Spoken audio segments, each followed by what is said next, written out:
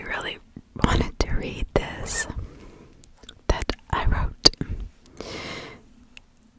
Every account in this is true. It happened many years ago, and it still haunts me to this day. So it is a true story, and it's very sensitive if you have any sensitivities to suicide or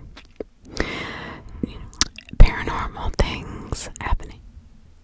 It's just how my life has always been since I was very little. I don't talk about it at all.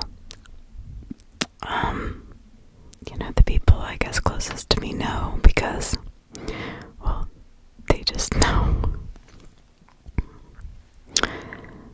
But the story is called Andy. It was one of those days where the world seems quiet and nothing felt too out of the ordinary.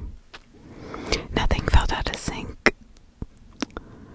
So much for my psychic abilities, because this could not have been farther from the truth.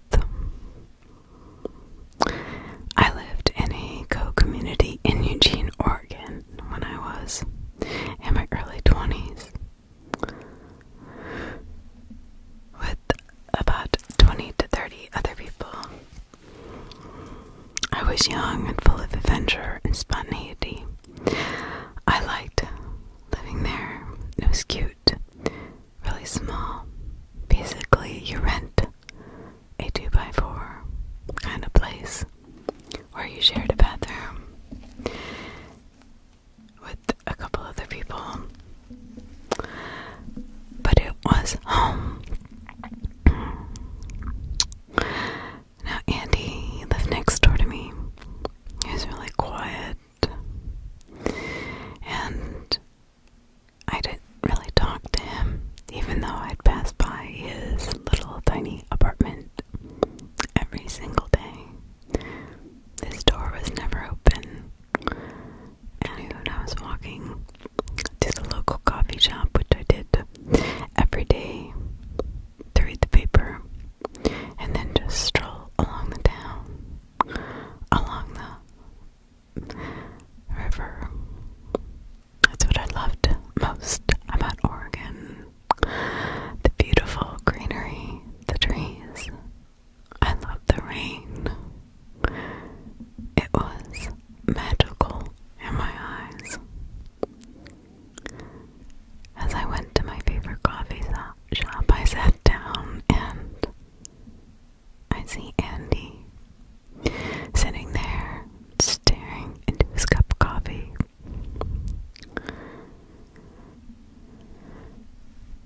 I sat down next to him, hoping that we could actually start a conversation, which I chatted for a while. Actually, I was the only one who talked about nothing really important. I told him I lived off Ravenna Street and at the co-op right across from the cemetery. I knew he lived there too, but I was just trying to evoke some kind of emotion or something from his eyes. I guess I was searching for some recognition that he knew who I was, or that I was his neighbor that walked by his apartment 20 times a day.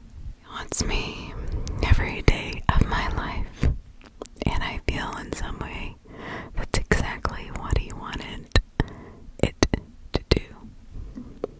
We really didn't have a commonality to talk about. Andy just looked up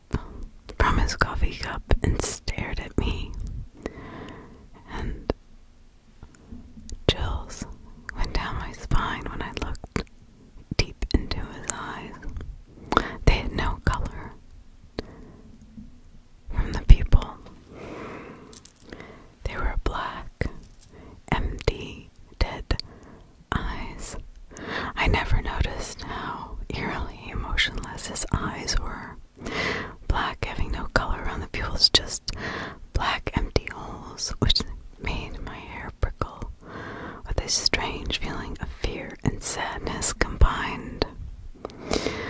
I stopped talking and did not speak again. I sat in the coffee shop next to Andy.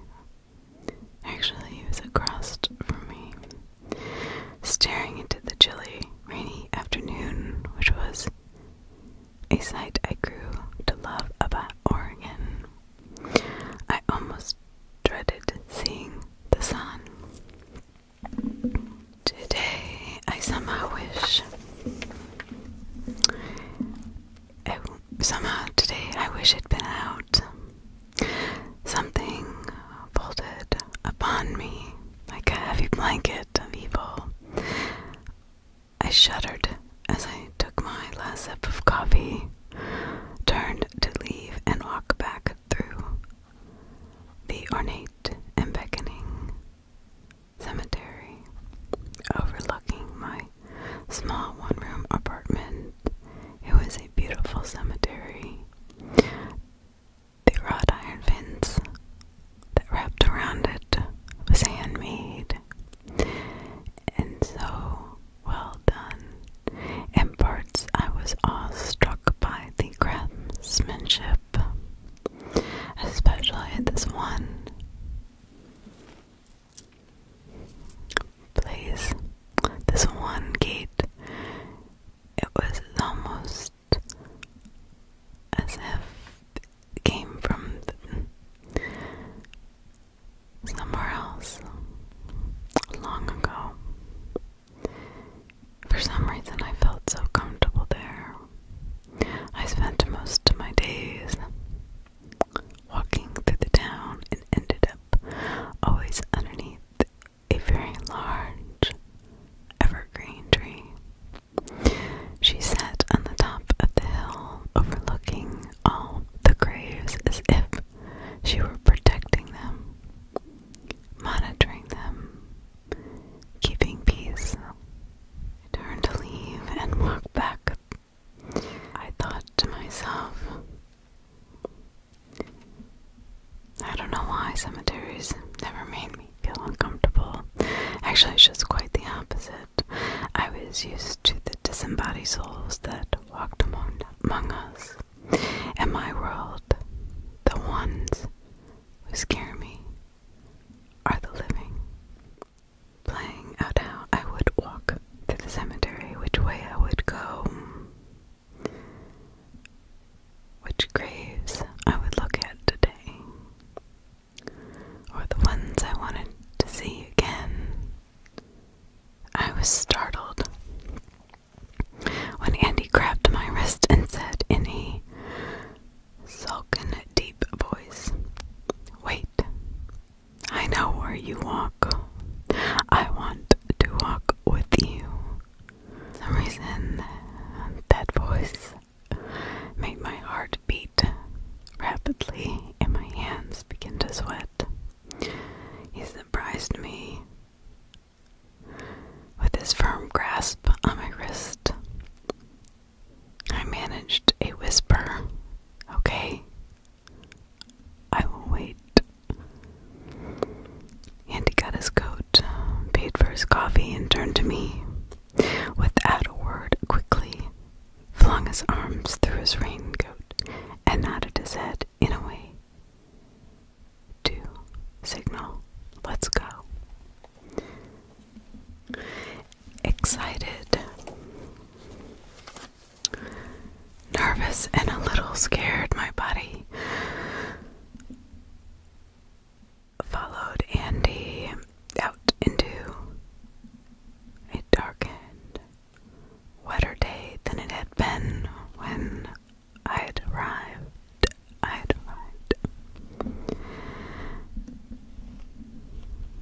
To the tiny cafe. We walked in silence, keeping step as two soldiers would march in line formation. I wondered where he was from, why he was in Eugene, Eugene, and what was he doing walking with me? Since I had never heard him speak to me ever before in the year and a half I had lived there, not even 200 feet from his little tiny apartment. Not a wave, not a blink, not even a look. And yet here we were walking down the rainy streets of Eugene into the cemetery, which apparently he knew I visited every day. There was obviously no conversation, and it wasn't his motivation to get me to the cemetery.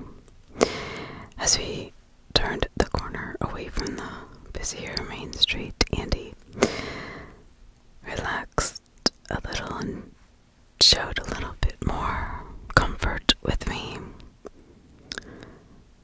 I was intrigued with his behavior and confused at the same time. I couldn't figure him out.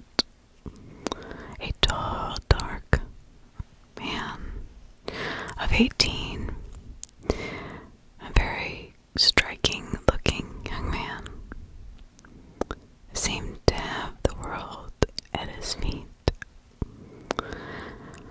As we strode closer to the cemetery, as if he knew my exact path. Now this was a large cemetery, a very large one, probably covered 5 acres, maybe 15. Honestly, I don't really remember. It was so long ago. He led me into the back entrance of the cemetery. I love that entrance. That was the one I was telling you about. The ornate craftsmanship of the gate always intrigued me and stopped me for minutes or maybe even more on end, looking carefully at each knot or notch that had been pounded into the beautiful piece of work.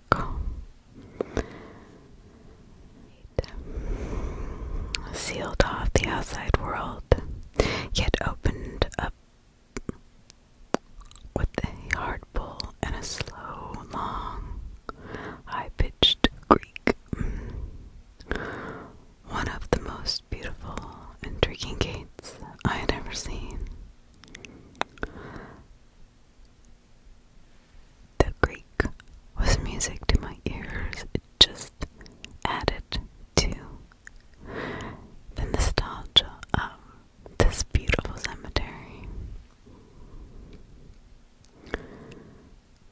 Now, I have to tell you, I always loved cemeteries, even as a child. My grandmother would take me there, and I would stand on their gravestones and sing out into the world for them.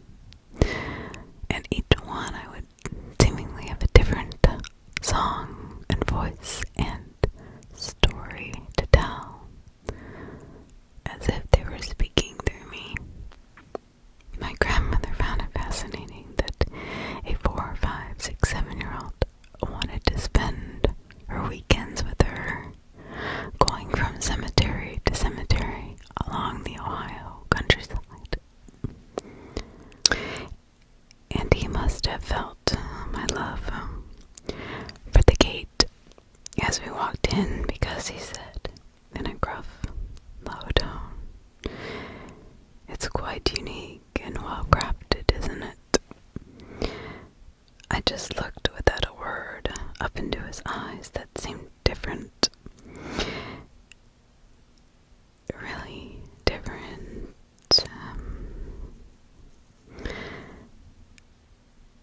I couldn't really tell you exactly what it was when we first moved into the cemetery from the outside world.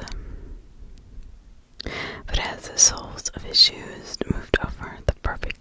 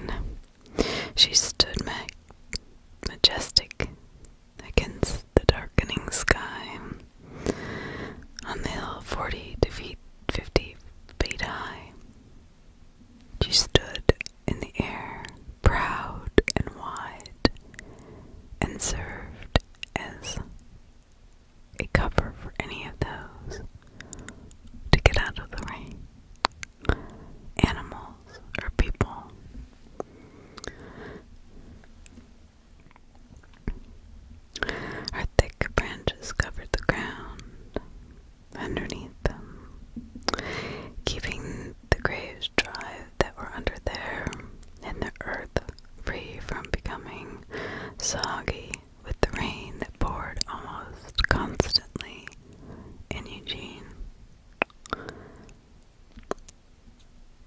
A perfect place. I always sat and just watched people walk by, not even noticing how beautiful each grave was, how they sparkled when you walked by them, how the souls of the people that lived so many years ago or not spoke to me, told me their stories sometimes, or just sat there watching people walk by as well. I can't really explain the feeling, which is why I sat there. And he moved with a face that turned from relaxed to almost carefree and lighthearted. I could almost see a smile arise from the corners of his young mouth. He could not have been more than 18, tall, thin, of melancholy. But not now. There was something inside of him that was not there before. And the change was indeed noticeable. He sat up against my favorite pine and said, with almost a joking manner, "I got here first, so today I will sit in the best spot." He was kidding with me. He relaxed and smiled half-heartedly as he pulled a native cigarette back out of his left pocket, tapped one out quickly, grabbing the end gently with his lips as swift and elegant as a full moon falls into the ocean. There was something about his behavior that concerned me just a little bit. Something in my gut said something was not right. But why? Leaned his head back and took a long, deep drag off his cigarette, and then looked down at me over his shoulder, his head cocked to the side, with a peculiar grin that gave me instant caution.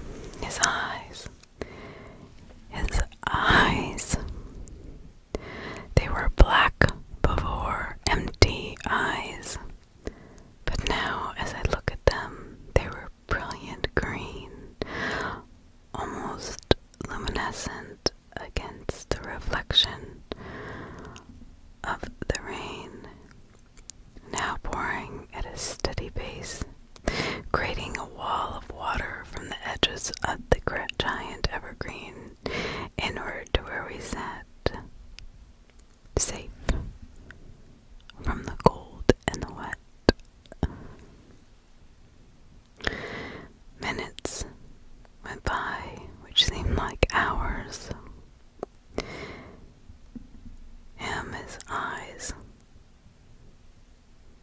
strange to me, they were glowing, I swear.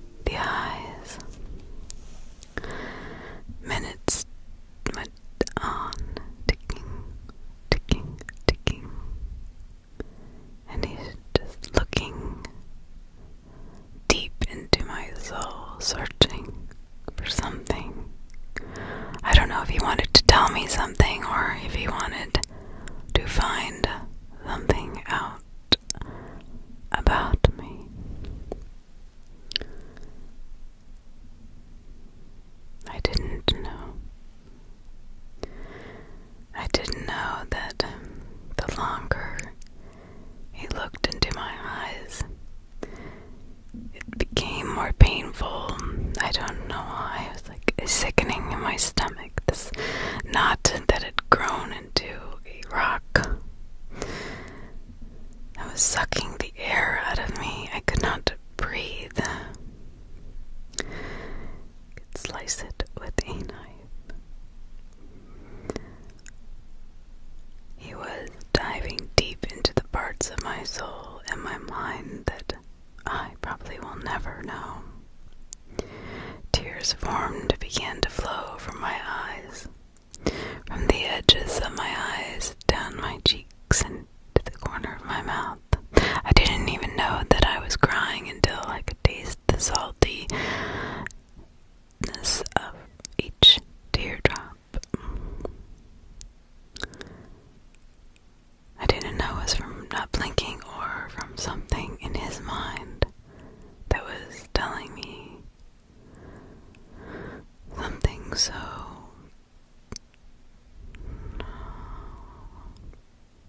drenched in sadness. I could not bear to know what he was trying to say. My mind just would not listen. Finally, he laughed, which took me by surprise. He looked away, smiling, falling back against the tree, taking another full drag off of his half-burned-up cigarette. I almost forgot he had even lit. Feel well. I feel nauseous and I don't know, I'm overcome with emotion out of nowhere. It was still chuckling in a strange sound I had never witnessed before come out of a human, and he stopped laughing almost as if he had heard what I was thinking in my head, and in a serious, obscure manner. One I will never forget. What? I said, confused. You are, let's say, enlightened to the other side. I didn't know how he knew this. Now I was kind of freaked out. I don't usually get freaked out. I'm a person who loves to and talk to the dead and walk with the dead and hang out in the cemetery, but this man was making me afraid, and I don't know why. He says, you know what I'm talking about. You know the ones that have crossed over. You can see them. Am I right? As he turned and looked at me again, his eyes now glowing even deeper, as if becoming angry or dissident, I couldn't really tell. My eyes were wide and filled with bewilderment. How do you know this? How can you tell? I don't tell anybody this. This is my own personal secret.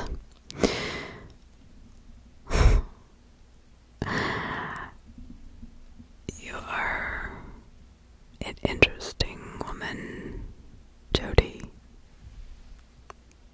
I didn't even know he knew my name, actually. It kind of startled me. I have shuddered, and as I said,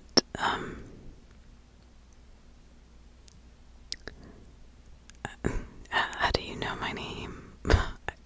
You never said it before, you never even looked at me. He said, I know who you are. I can see you in my dreams. I walk with you at night when you are walking in your mind around to different places. Thinking back, I always thought it was just another entity following me around, or somebody I knew, a relative, or spirit guide. I had no idea he had this kind of power or thought process. Being so young, it was like I was talking to somebody from another land or time. But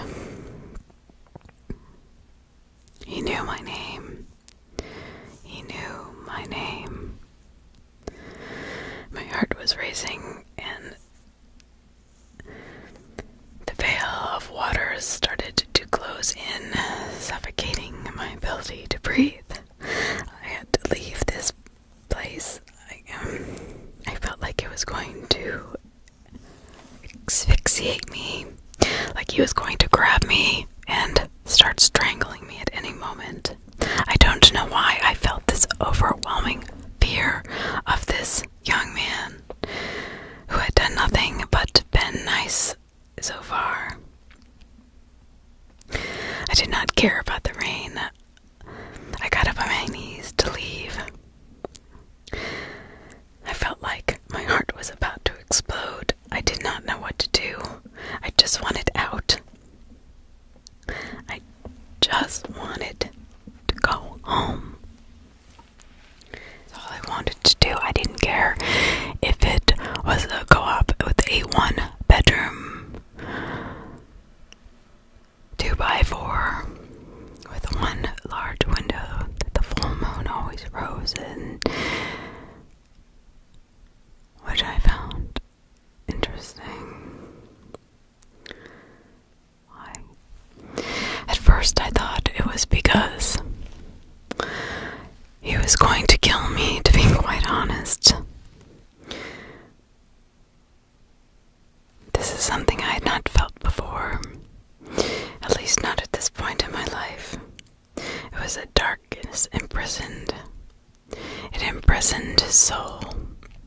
For a second, I really thought my life would be over.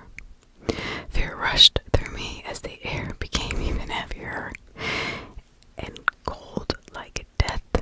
As I got up on my knees to stand up, he said, "Before you go, you should know one thing." What? I almost snapped. I had a lack of oxygen and need to be free of his grasp. Tomorrow, you and I will be different.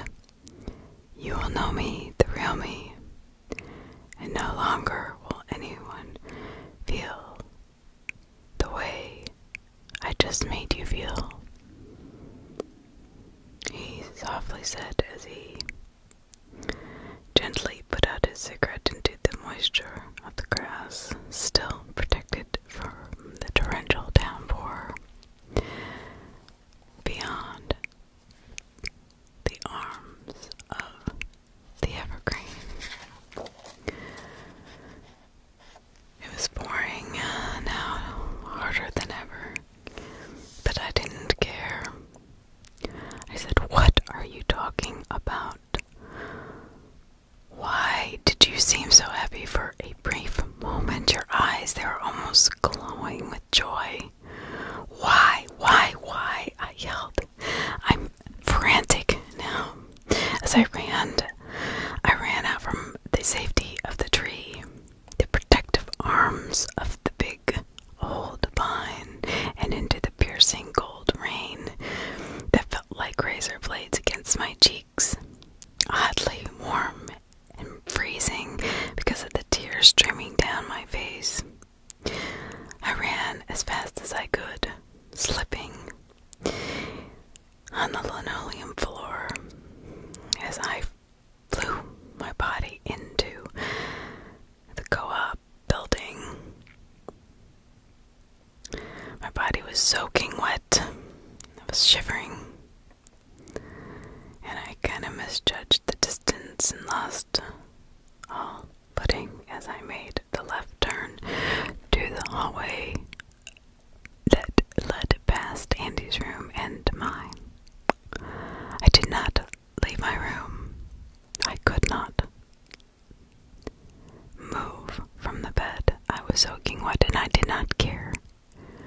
My mind raced with thoughts that I knew were not my own. Horrific, pulsating pictures of death flipped endlessly through my mind until I could not take the feeling anymore for a second longer, and apparently either passed out or fell asleep. As I opened my eyes at 3 a.m., I'd never felt such pain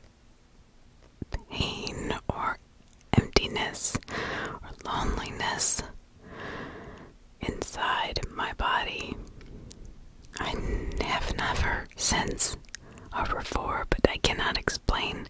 It was such a soul-sucking feeling. It hurt. It was painful from my lungs to my chest. I didn't understand it. Fear throttled through me. When I opened my eyes, the full moon was flooding into the room. The strong light was piercing and woke me up back into the strange reality that I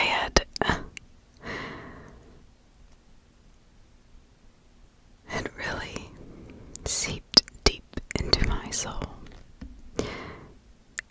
And forever I would be a different person. I could not think. It was 3 a.m. and nothing stopped the thoughts from taking residence in my mind.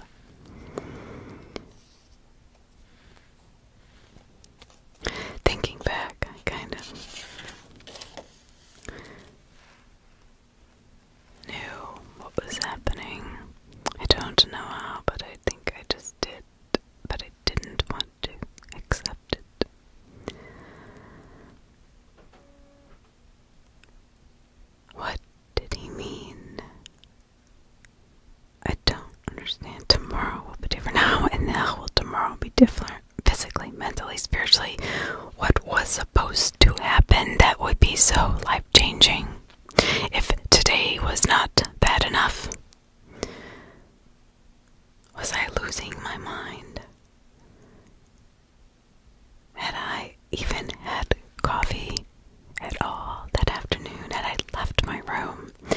Had I sat with Andy under the giant pine which stood guard over the ones who no longer walked on this earth?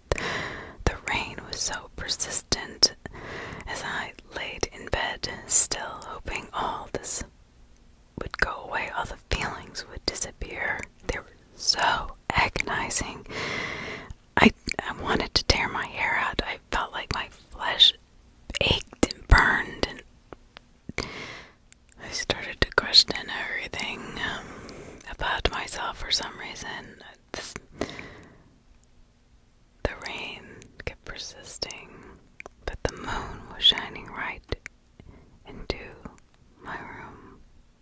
I don't know how that was. I put my headphones on and I was listening to music as loud as I could to drown out the voices that were either scolding me or talking to me or trying to guide me. I don't know what they were saying. I did not care. I had enough of them today, and I didn't want to be rude, but I couldn't deal with them. Not then. Not at that moment. I just laid in bed, listening to the rain fall against the tin roof beneath my window.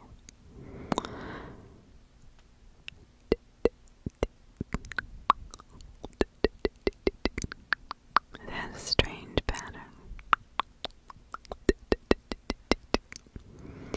It almost drove me crazy. Turning the stereo as loud as I could. I could still hear it. So bizarre. I just stayed in bed until the morning. I don't know if I fell asleep. I don't know if the feelings would stop or if they disappeared.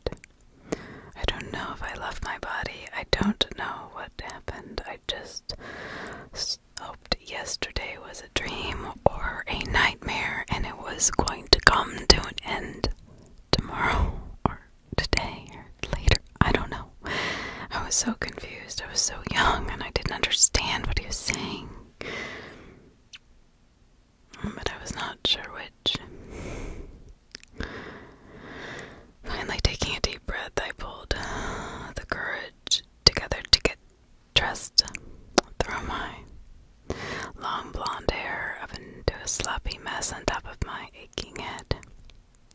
Fear turned to anger as I started towards Andy's room, thinking about what he said and how he peered into my soul, like reaching in there and squeezing my heart and my emotions out of me. Like, I was so angry. Anger turned to rage as I just was marching towards his room. I was going to confront him. I was going to talk to him. I was going to be his friend. No matter what that meant, I was so full of anger and emotions. So much anger was erupting out of me. How could he do that to me and then never explain anything? But what was he supposed to explain? I just didn't know. Why was I so angry? Anger turned to rage. I never felt this way. I turned the corner where I would be able to see Andy's door. Every day I turned that corner and looked at the handle, wondering what he was doing inside his room. But today was different. It felt different. His room, or at least his door. I was going to knock hard with intention, walking, and waking him out of his deep and luxurious slumber he most definitely was in. Since he dumped all of those heavy, crushing emotions into my mind, I'm sure he was having such a lovely sleep tonight.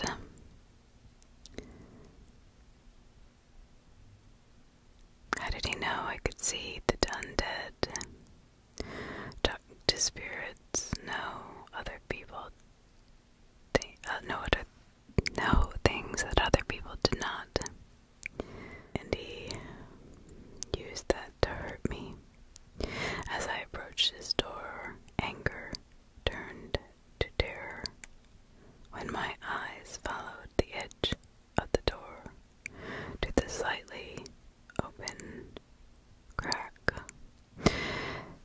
There was a searing light,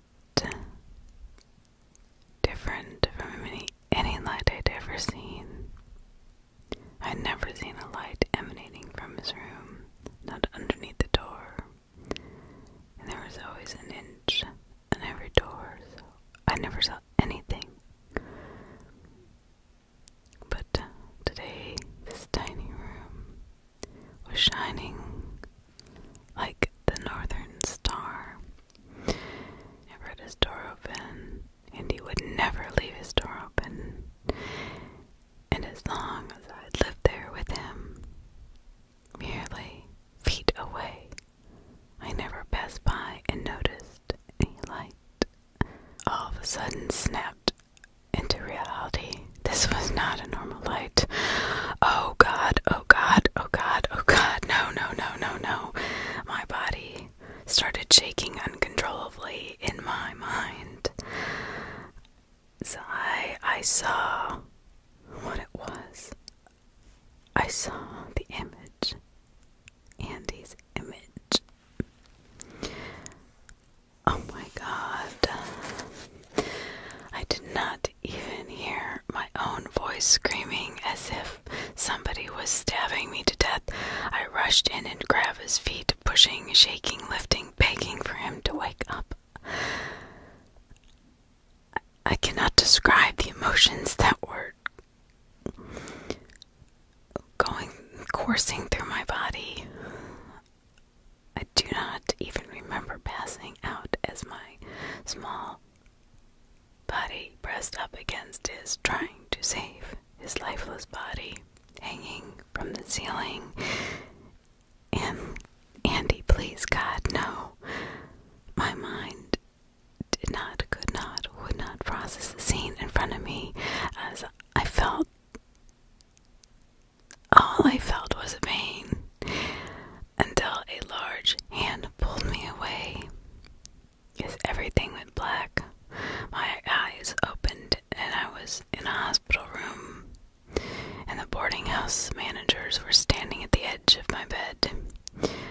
Was I hurt?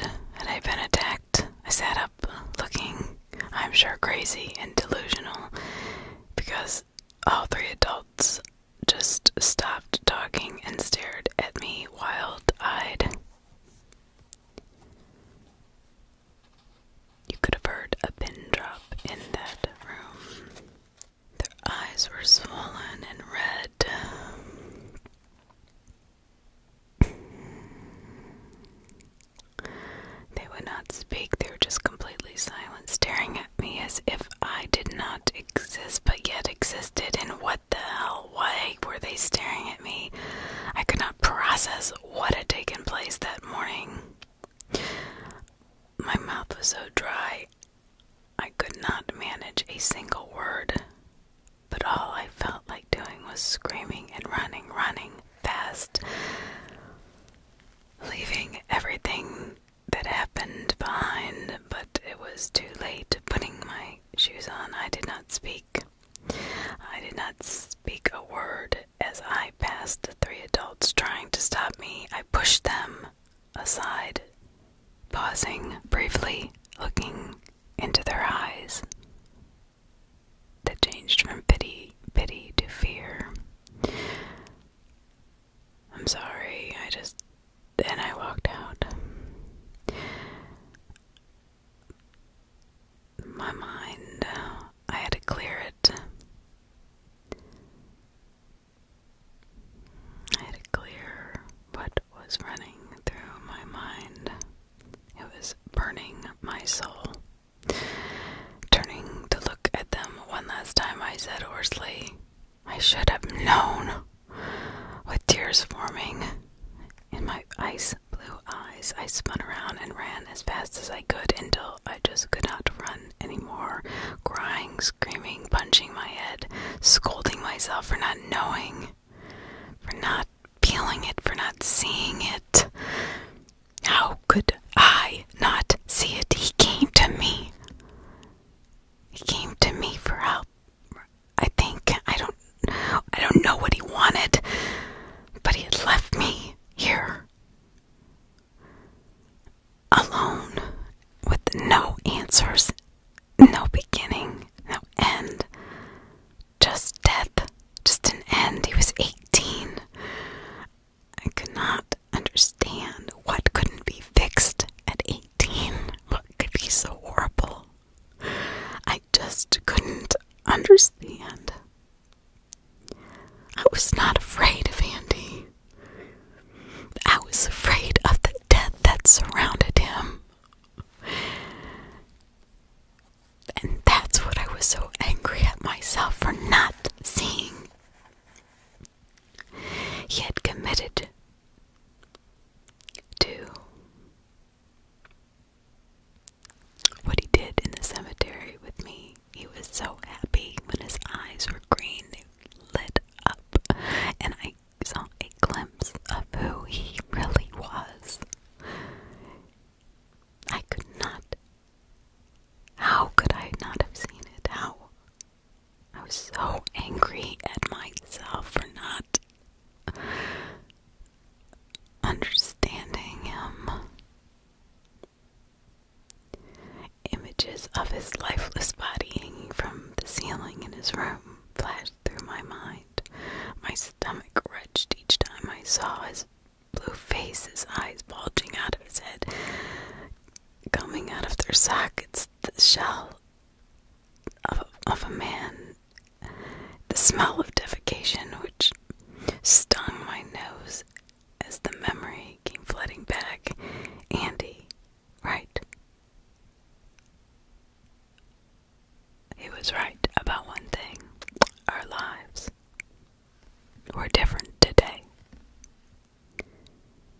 He had chosen to interrupt the natural movement of time.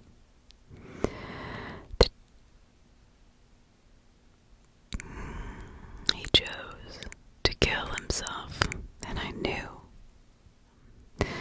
He knew I would live with this memory every day the rest of my life. I have run so far now outside of town I could not even see the lights of the small city of Eugene.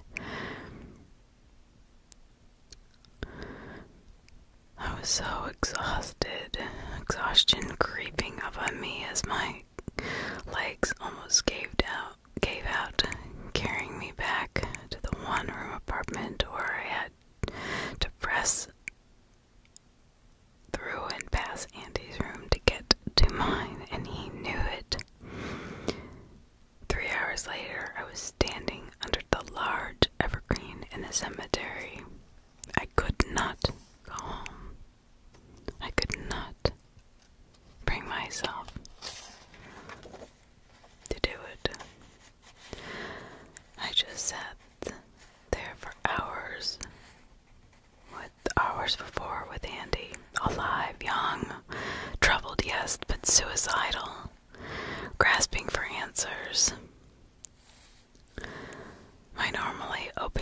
communication with the other side, ignored their looks of pity, which I could still feel like a weighted, heavy blanket. Made me tired. I did not sleep in that room for a couple of days. I slept under the giant arms of the vine, hoping Andy would appear next to me to explain what in the hell he had just done. Why would you commit to such a fate, such a final act against his future? 18, he was 18 years old.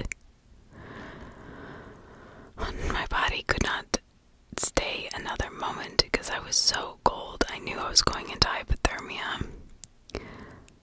Warm enough to live. And I did not have a desire to die.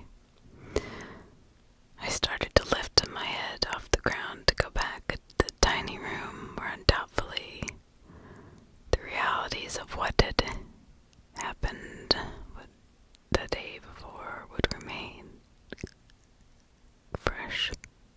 Questions would have to be answered. Nobody knew his name except for me. Nobody knew his parents except for me. Nobody knew his best friend Sadie, his little dog, except for me. I don't know, and I'll never know why he did this. Not that I feel sorry for myself. I just don't know why somebody else would put their suffering onto another person and not explain it. Thinking about him dragging on the cigarette and the way he looked at me into my eyes and how his eyes changed and the way he moved from one military stance to relaxed to almost childlike confused me even more. I don't know, even to this day, the same. Andy was gone. The green eyes that I had seen so beautiful in the rain would never appear to me again. From underneath the vine, half frozen, and then almost as if I was dreaming, the green eyes appeared beside me. Andy, I said, startled at my own voice. He was so real, so clear, he was so happy. I didn't understand. My hand felt a warmth that radiated through me. I realized he was coming from him. He was more angelic than anything. I will never know how, but somehow my freezing cold body started to warm. Without a word, sitting next to him now, the pain, fear, and sadness I felt from yesterday was gone. He did not say a word. He did not have to. I knew his pain was so great that the only way out was death. And he was with me for many years. And even to this day, I think about him almost every single day. 32 years later, life for me has brought many days and birthdays and signs of age. Andy, I hope, is forever young. Throughout the years, I now realize something I should have realized back then but was too young to understand it. He had been suffering all his life from the day he was very young, almost the day he was born. It is rare, but sometimes a young child will have a demon attached to them. Maybe his parents are fighting, maybe he was struggling mentally, I don't know. But he was very vulnerable. He was the house he was living in. Wrong place, wrong time kind of thing. never going to be a day of happiness for him outside of the arms of death.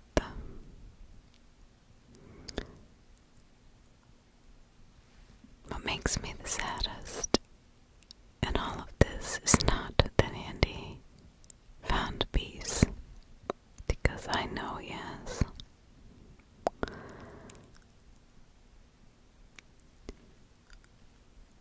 What makes me the saddest, looking back on all those years ago,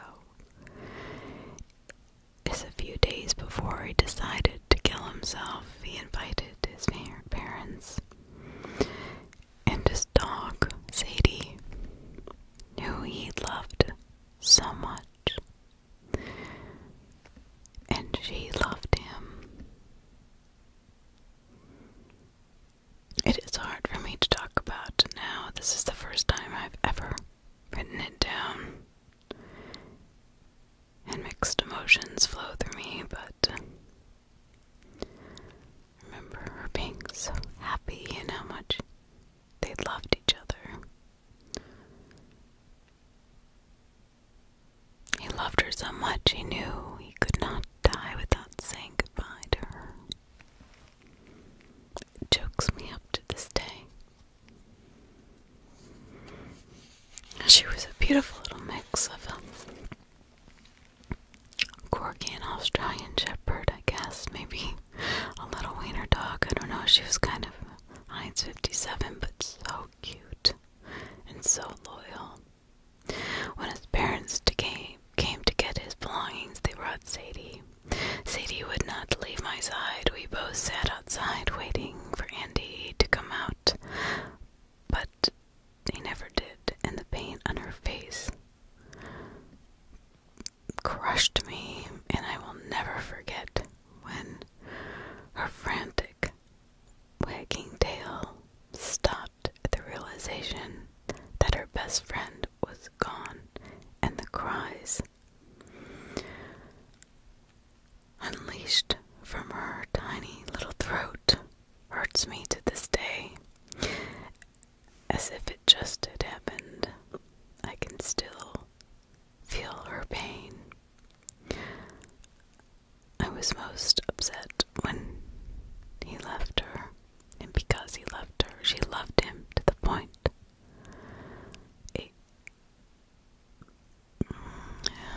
she loved him to the point where no dog I had ever seen loved another human being. A few weeks passed. His parents came again to sign some papers. They did not have Sadie. I stopped his mom and I asked her where Sadie had been, and with tears in her eyes she looked at me and grabbed my hand. Trying hard not to start bawling, she said she just crawled up onto his bed and stopped eating. Nothing I did would save her. I begged her to eat, but she just stayed there crying, wanting Andy to come back.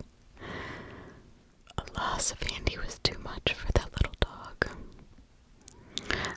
I do not think to this day I've ever witnessed a bond as strong as theirs. Do I think of Andy every day? Do I see him anymore? Only in my memories. I think eventually moved on to another life with Sadie by his side. The day he left brought back the emptiness and eternal loneliness that he once felt. It crept into my soul for a few days, knowing I would never see either one of them again. I was 25 years old the last time I actually saw him in spirit. In my mind, he will always be 18 and